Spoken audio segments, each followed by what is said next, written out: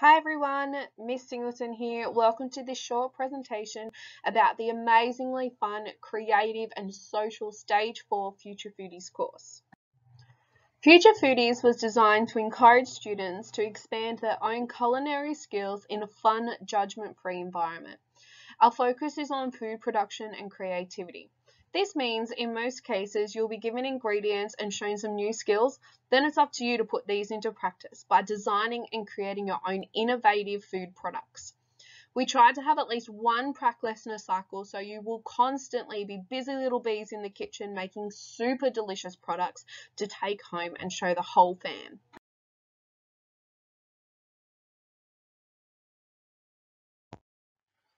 We like to refer to our pracs as challenges in Future Foodies, and in the past we've created so many different food products.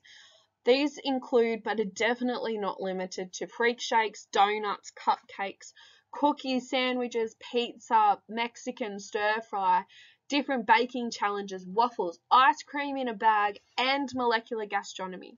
We are always open to new suggestions, so our only limits are your imagination.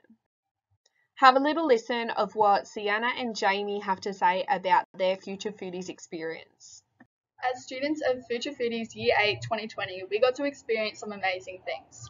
In theory, when preparing our food, we always got to put our own creative twists on our planning papers and bring our own ingredients from home to cook with. In practical lessons, we got to cook a variety of foods. We got to cook both sweet and savoury foods while also piping and rolling things out. But it definitely tested our independence as we had to make sure we had the right equipment and the right ingredients. We definitely love Future Foodies and we hope you enjoy too.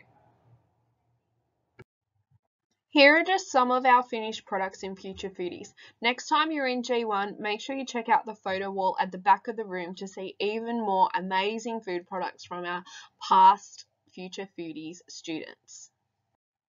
If you need any more information or just want to have a super foodie chat, head down to the TAS staff room next to G1 to see myself, Miss Field, Mr. Wilson or Mrs. Hart.